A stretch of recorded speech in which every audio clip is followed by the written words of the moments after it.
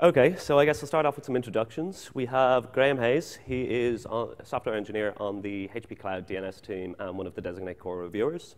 We have myself, Kyle McInnes. I'm the Designate PTL and the tech lead of the HP Cloud DNS team. And we have Tim Simmons from Rackspace, software engineer on their Cloud DNS team.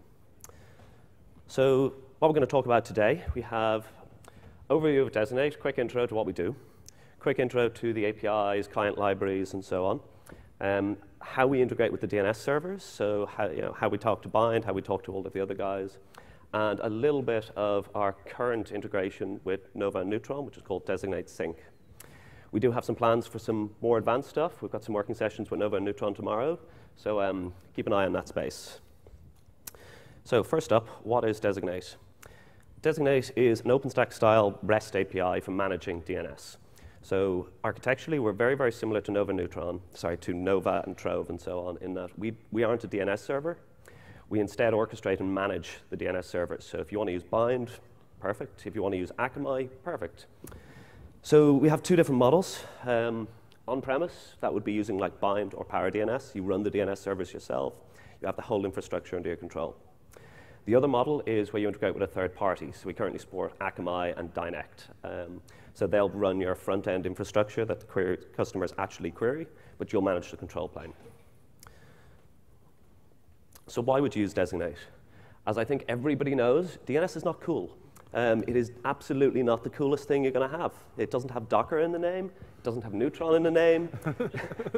So it's plumbing. Everybody has something there today that mostly works. Every company, every cloud has something there.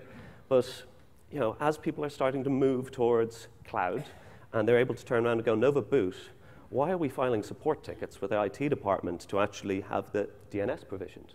So we should start giving users the full control to go end to end. So yeah, that's why. So I'm going to hand over to Graham and let him talk a little bit about the API and client libraries. Okay, so we have three real ways you can interact with Designate at the moment. We have a REST API you can query directly. We have a command line client that does all the major features, the basic stuff that users need to do with DNS right now. And we have a new OpenStack client compatible command line client being developed at the moment. And then we also have Python bindings, which allow you to, whatever you can think of doing and you want to do it programmatically, our bindings give you full control over your entire zone and all your records and record sets. As part of the command line and the Python bindings obviously interact directly with the REST API, but with that, we currently have three APIs we have available. As of Kilo being released, we have now deprecated our V1 API, and we've moved on to V2, which is the latest and greatest API we have.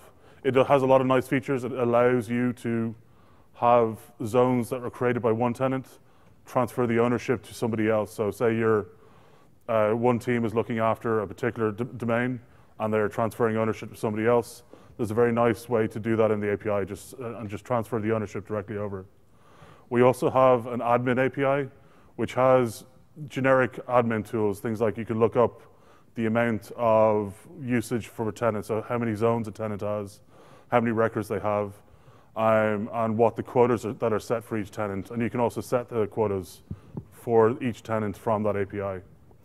The V2 and the admin APIs also support plugins. They're based off Pekin, so if you can write a Pekin controller, you can load it into the API when you start up the API service. So this allows you to take the power, to take what Designate can do internally and also expose it in whatever particular way that you might have internally to your end users. So I'm just going to show you, this is for the V2 API. This is a basic how to create a domain. So you just post with two simple key values. Obviously, if you're using Keystone authentication, you'd have an authorization header at the top. But this is just a basic no auth example. And this will return your zone. And you'll notice that everything in the V2 API is now asynchronous. So you'll get a response immediately with a status of pending. And Tim will be going through in a minute how the status will progress from pending to active. So it's a nice, fairly basic object. And also, as part of the V2 API, we decided that we didn't like just giving generic error. We were going to give slightly more feedback about what you did wrong. So can anyone see the problem with that request? Yeah. You notice 1,000, that's not a valid IPv4 address. So if you send that into our API, you get back this.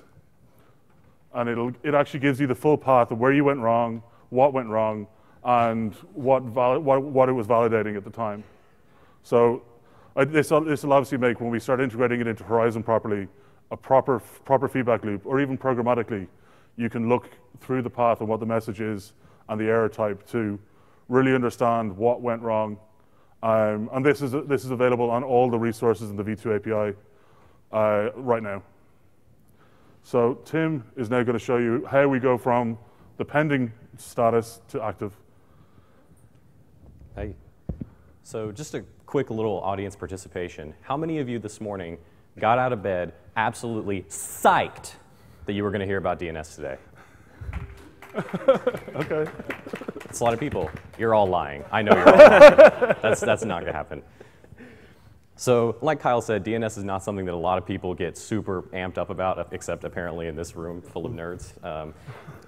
But kind of contrary to that, there's a lot of different ways that you can run DNS. It's probably because it's been around for such a long time.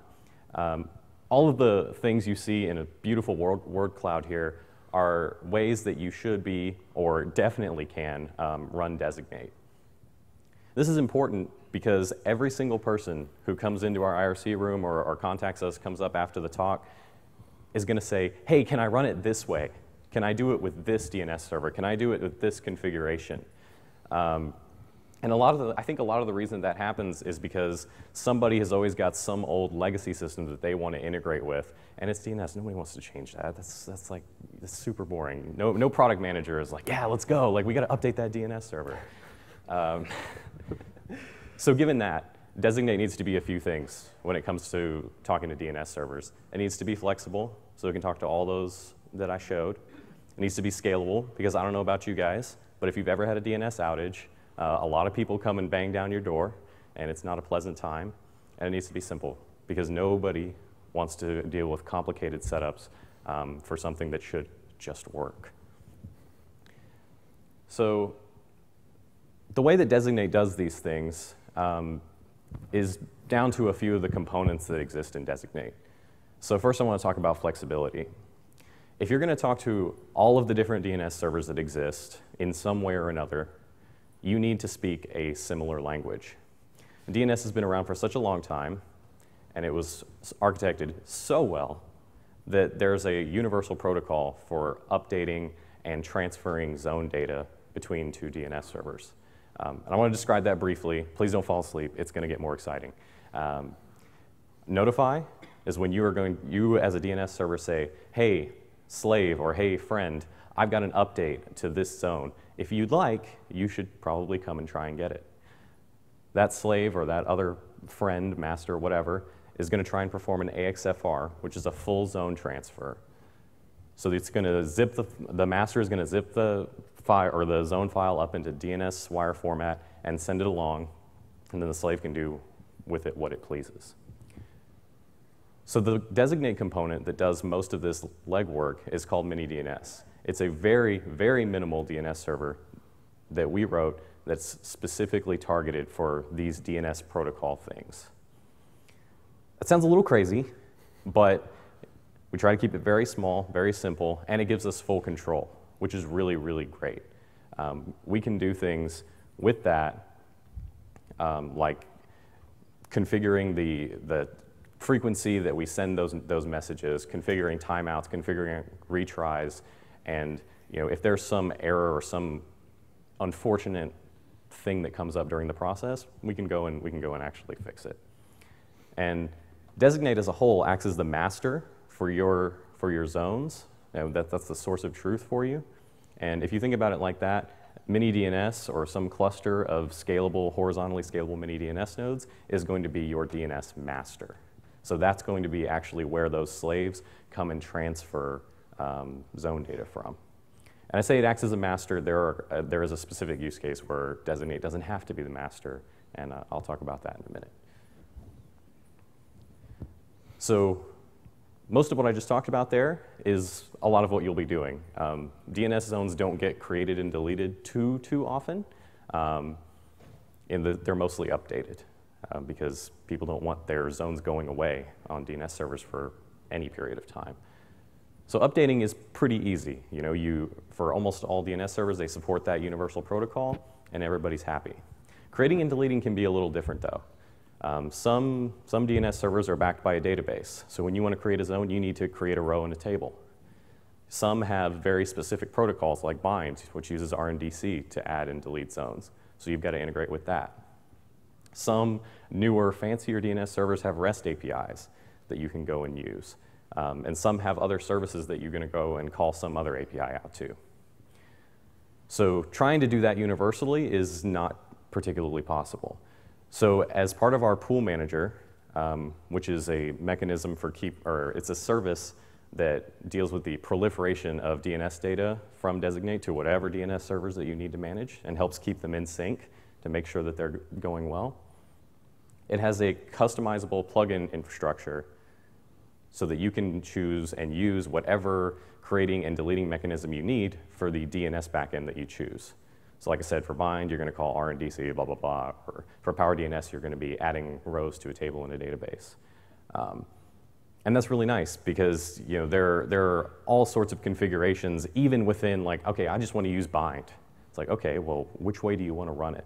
And depending on those, it's going to be different which kind of pool manager you use, which kind of pool manager backend you use. And if you have some wonky thing that you need to integrate with, this is a great place to do it because the stock ones work great, but there's no reason you can't write a custom one.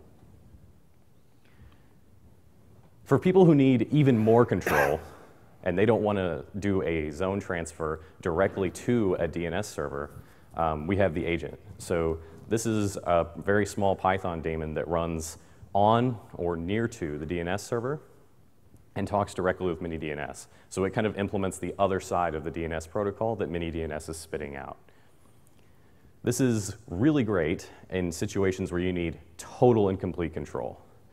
If you're running huge bind and you don't want to run bind as a master and a slave at the same time, you can run the agent on that bind server, let it talk to Designate and do all of the great things that Designate does, and bind doesn't even know that there's not some poor engineer sitting there hacking out those zone files and creating commands. Other situations might be where a DNS server doesn't support zone transfers, or maybe down the line incremental zone transfers for some reason. You can just lay the agent on top of that, and MiniDNS knows no different that it's not bind or Power DNS down there. And you can integrate in whatever way that you want with the DNS server.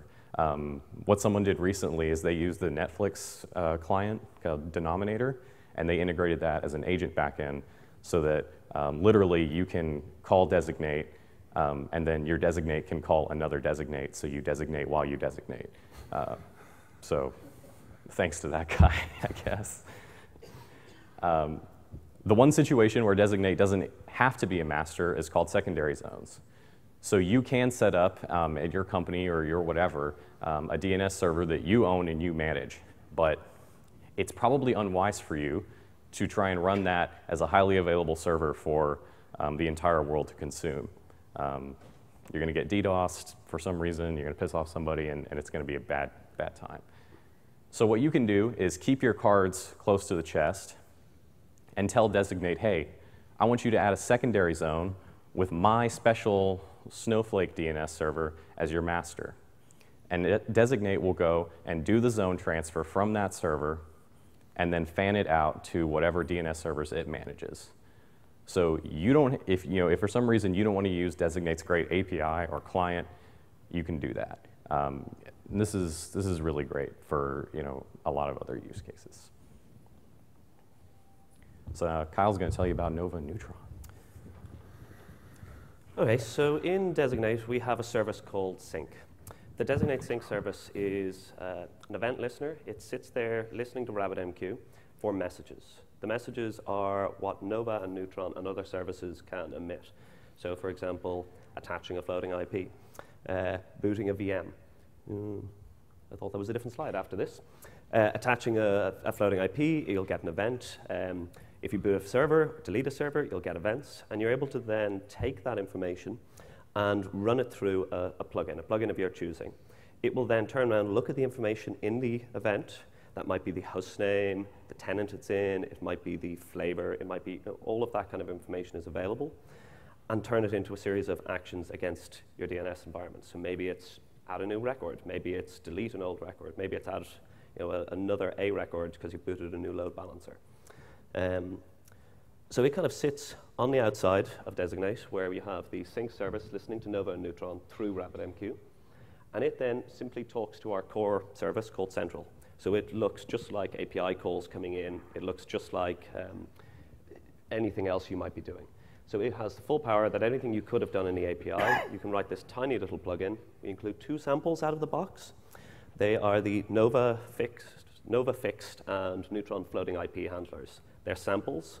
They're really basic because every single person in the world has turned around and said, we want something different.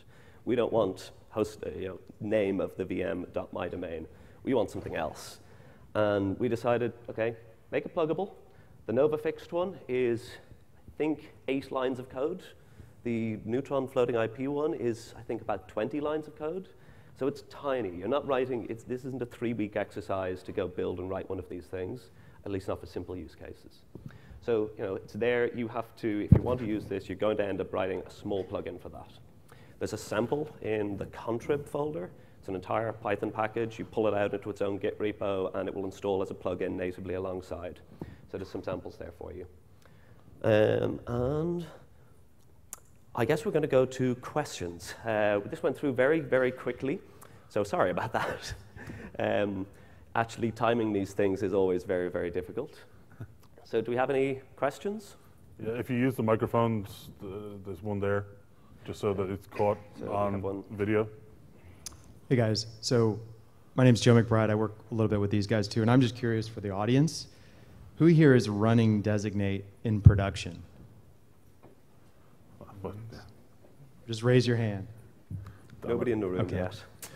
Who is evaluating it to run in a dev or production environment? That's a lot of hands. That's 40 maybe? Okay. For you guys, I got stickers, so come on. They're Designate stickers, and by the time you go to production, you should be having these on your laptop. Okay, I have, in fact, 2 questions, if you don't mind. The first is about the records that are handled by Designate.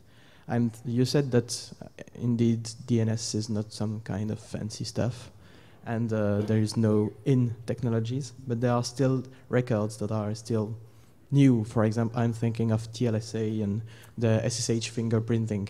I see a great use case of using SSH fingerprint in the DNS. So I would like to know, that's my first question, if it's supported. Okay, so we don't support TLSA. We just haven't gotten around to doing it. We do support SSH fingerprints. I see exactly the same use case as you.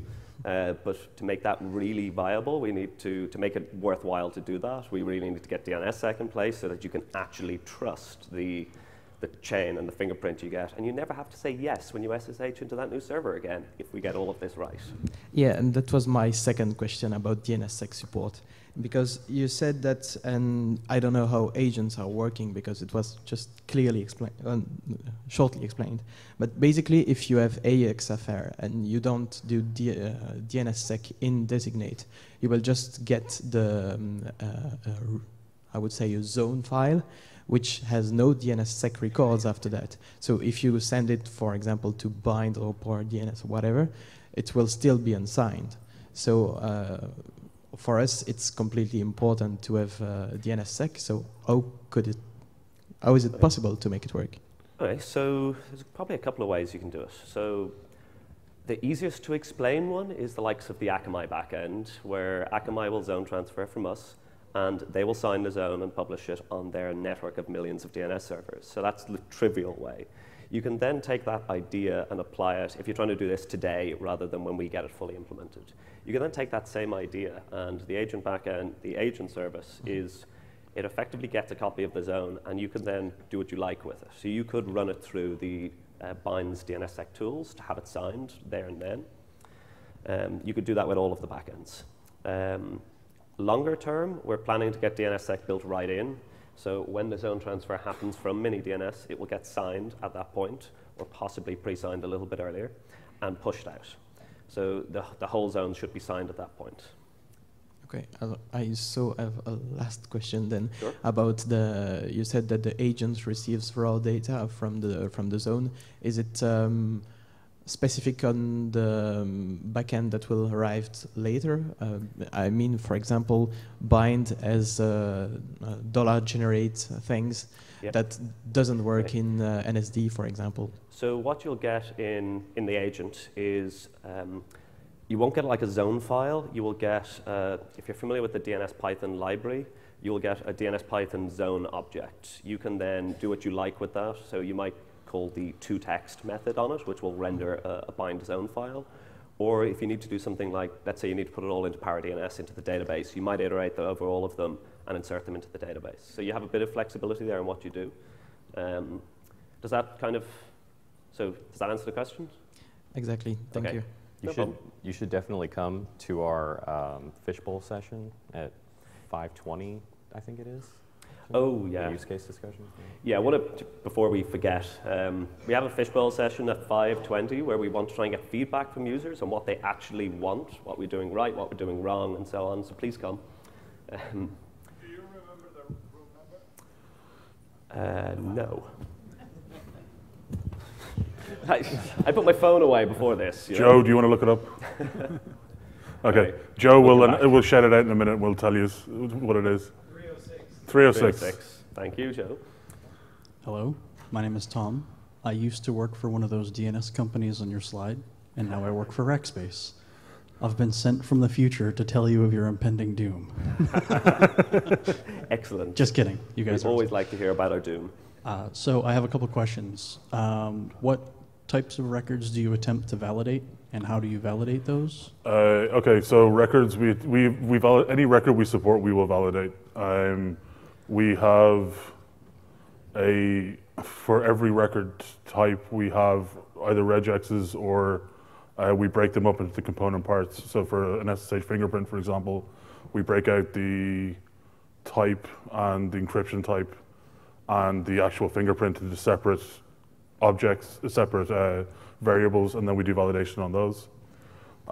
It's pretty in-depth the way we do validation. For the most part, we try and make sure that everything that comes in through our API is 100% valid, even if there are cases where some DNS servers would accept it, because we deal with bind, ParaDNS, Akamai, Dynect, and when one of those services doesn't support, I can't think of a good example right now. Some of them will blow up if you put a CNAME next to an NS record. It's totally invalid to do that, but some will actually serve that. Others won't. So we generally pick the strictest set of things and validate that. Okay, cool. My other question is, and I think I heard you mention it, support for XFIRs instead of AXFIRs. Is that coming? Is that support something you're interested in? Which one? IXFR. IXFR. So we haven't got that implemented yet. There's a spec up at the moment. We're still trying to figure out how we're going to track all of that state in a scalable way. But that is on the cards, where MiniDNS will do an IFSR if requested instead of a full zone transfer. Obviously, when you start getting to 500,000 record zones, doing a full zone transfer, it's slow. Yeah. Also, the note you had about zone create and delete. There is absolutely a cloud provider here who unaccidentally dropped 50,000 zones on a provider, and pushing 50,000 zones to the edge on any provider is painful. Yes. So just be cognizant of that if you're If you're attempting to do what looks amazing, by the way, Yeah. just be careful what you try to push. Oh yeah. At HP Cloud, we've been running it in production for 3 years now at this point, 2 years maybe at this point. So we know it works. Hi, is there any support for creating pointer records alongside A records? Yes, so you absolutely can create pointer records. So obviously pointers are a little bit weird in that 2 tenants of your cloud might have IPs next to each other, but they actually live in the same reverse DNS zone. You can't really divvy those up into anything smaller than a /24, not without a lot of cheating. So we have a second API, an API endpoint in the V2 API for handling reverse DNS specifically, and it will handle your floating IP space and so on. It will show them the list of their floating IPs, and you can just go, I want this pointer on it. And behind the scenes, it will shove all of that into a shared zone so that customers can't see or touch each other's pointer records. I had a question that kind of talks about the PTR records. I asked Kyle, the PTL for Neutron, there's, like, host names are a good example of something that's really at the boundary of, Designate, Neutron, and Nova all kind of fight for, like, who controls the host name. If you get it through the metadata server of CloudInit, it's Nova. If you get it from DHCP, it's Neutron. Is there any way that, are you, along with that, or are y'all going to stick on just the authoritative side? How do you see all these things kind of evolving together? So we have a work session with Nova and Neutron tomorrow about much tighter integration. Effectively, today you're right, you type in a name, it goes into Nova, it might be totally invalid, it's not a DNS name, it has spaces, it has special characters, it has all of that fun.